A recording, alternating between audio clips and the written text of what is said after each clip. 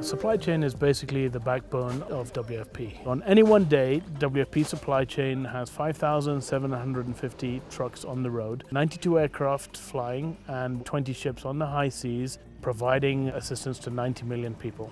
WFP is constantly looking at innovative ways and efficient ways of trying to improve our supply chain. In terms of innovation, it's bringing in private sector that have a lot of experience, and how can we do our job better as WFP using some of these innovations. And it's the spirit of being able to deliver against all odds. We should not stop as WFP, let anything get in our way.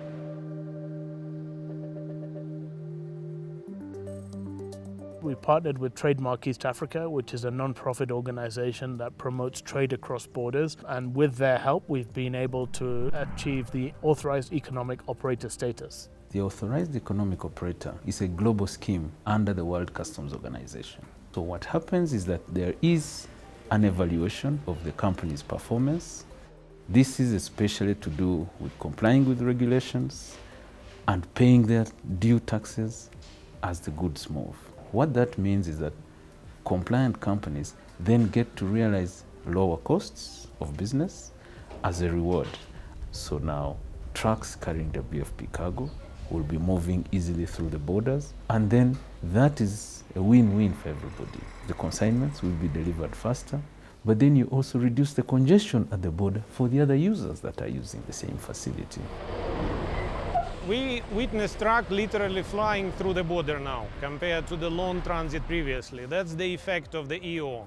We are really proud to be the first UN agency to get this accreditation in Uganda. It takes 2.5 to 3 days maximum from Mombasa to reach Tororo, while previously it was going to 4 days, up to 5 days, depending on the situation on the border.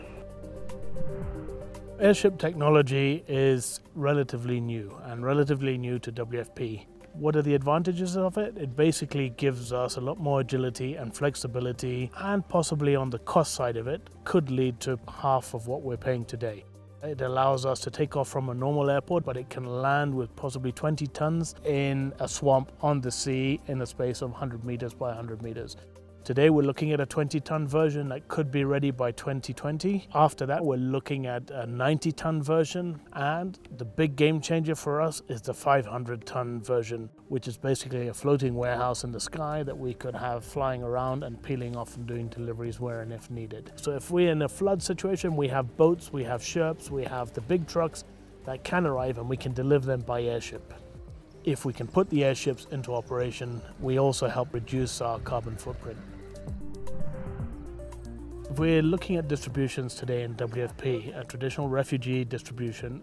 Beneficiaries will line up, sometimes 2 hours in the sun, wait their scope recognition card, then they would receive their rations for the 1 month, try and carry 50 to 80 kilos home depending on their family size, and maybe walk 5 kilometers home.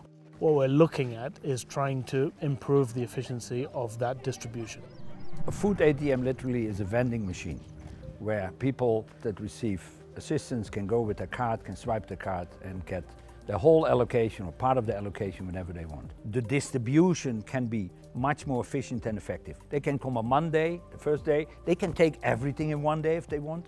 The software registers everything, by the end is checked, they get a slip as an evidence, this is the amount you took and this is the balance you have left. So it's just like they go shopping for the WFP/World Vision items that are in the basket that we provide to them. Once we have set up that shop, the second phase is that we get the retail, the wholesale, the business in the area so that they will start taking over.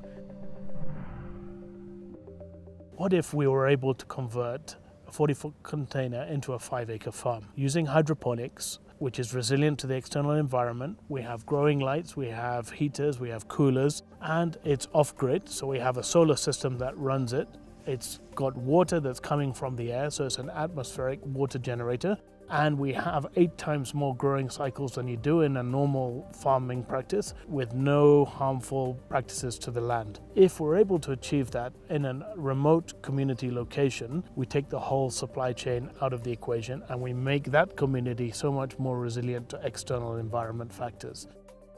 If we look corporately at WFP, if our budget is $7 billion, 60% of that is supply chain. WFP needs to keep its competitive edge. Today, there's a lot of technology that's out there, and we could keep doing the same job that we've been doing for the past 20 to 40 years, or we can try and adapt and make ourselves more efficient and stay in the lead. We do need to think differently, act differently, and work together as a team, bringing private sector into the humanitarian work.